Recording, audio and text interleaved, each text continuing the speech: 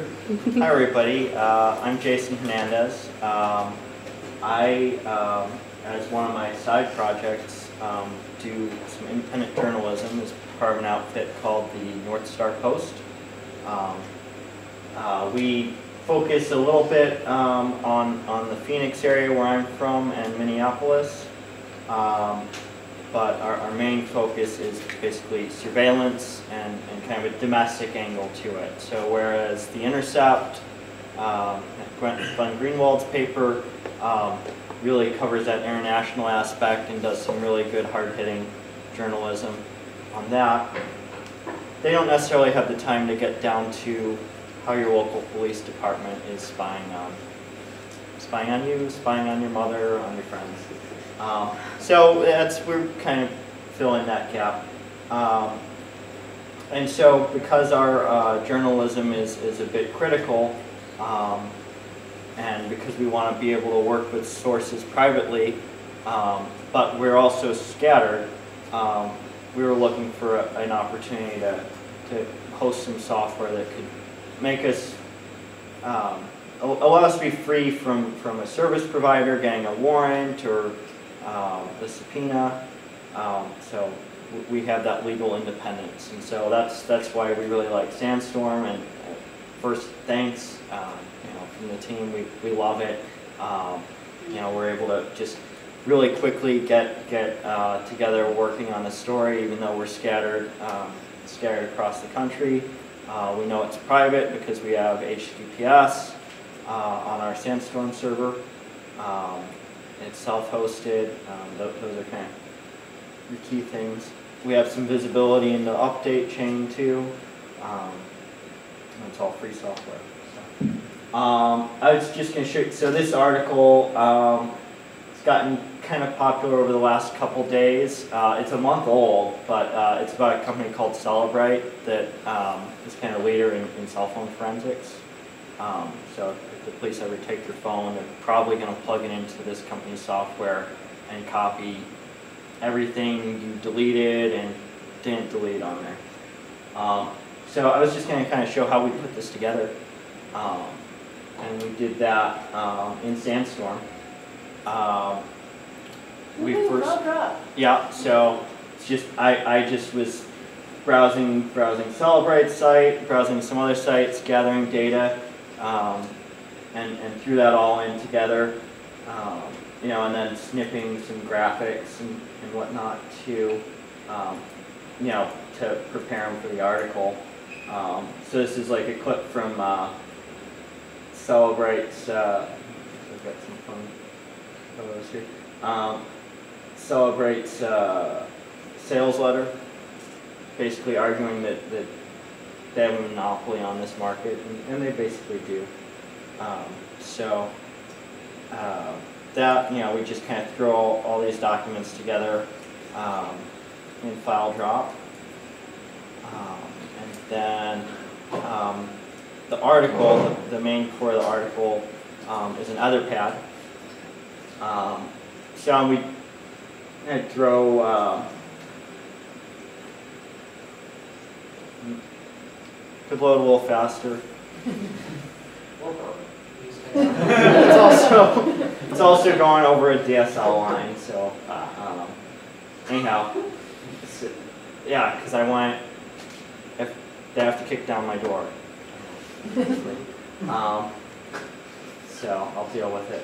So some notes, different places we were looking around, thrown together, and then this is pretty much the article as it showed up on North Star Post's website. And then you'll note, and so we can kind of take a look at the article again. So there's some graphics from file drop, and then this. Anybody can guess what this is? Yeah. So that is just a grain there where I tried to, while still being relatively general, give a pattern for how Celebrate or anybody hacks into a cell phone. Yeah, so cool. Sandstorm.io. And that, I mean, so that's kind of what we're doing. Why we use Sandstorm, we like it a lot. I'm always kind of trying out more apps and playing around with them. You know, we'll see what works best for something. Yeah. Any questions? Yeah. How's your experience setting it up and getting your sort of coworkers or co-conspirators to use it? It was not too difficult. Well, so the setup was I started trying to get Sandstorm running almost immediately after the HTTPS certificate stuff got sorted out, because that was a necessary condition for us to do this. I mean, otherwise we're just trading upstream versus Prism, right?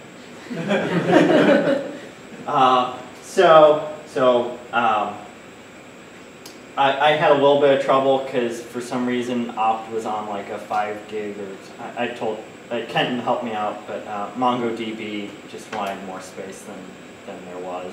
So, you know, but I really appreciate the help in getting support from y'all.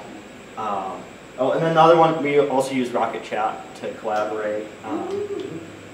So that kind of things out.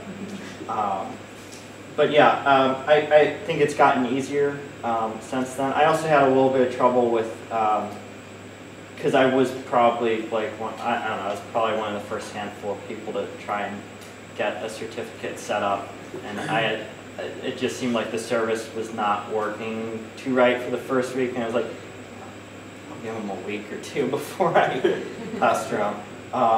But yeah, you know, after that it's been pretty smooth.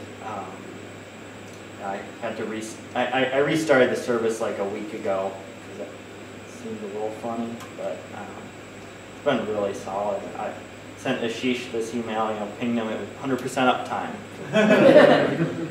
So, and then, yeah, and your colleagues, do they take to it easily? Do they yeah. complain about stuff you can't do? What's their take?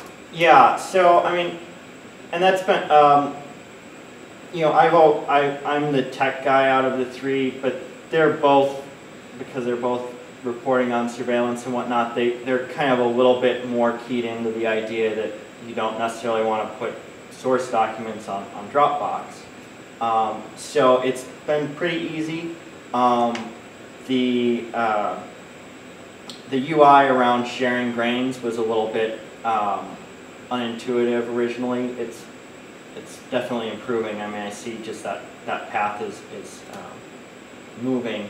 So yeah, it's not been too difficult to train them. I mean, it's not a whole lot different from like Google Docs once you just kind of get that over to them. Yeah, I mean, there's still little bugs and glitches that or Davros I tried to use, and that's still not. I think file drop was easier for this, but yeah, it's been pretty easy. You know, every once in a while I just have to step in and help them with the flow, but now they're kind of used to it and it's gotten easier. Yeah.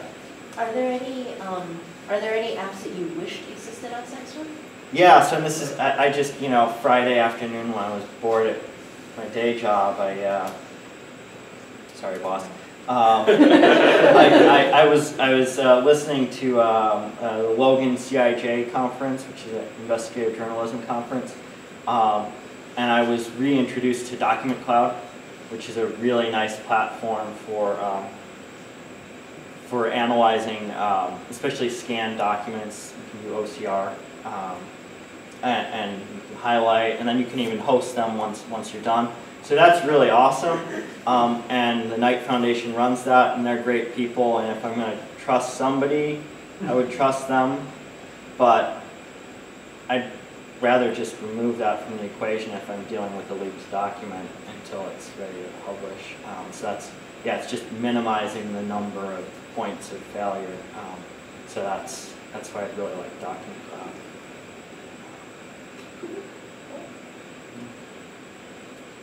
Anything else?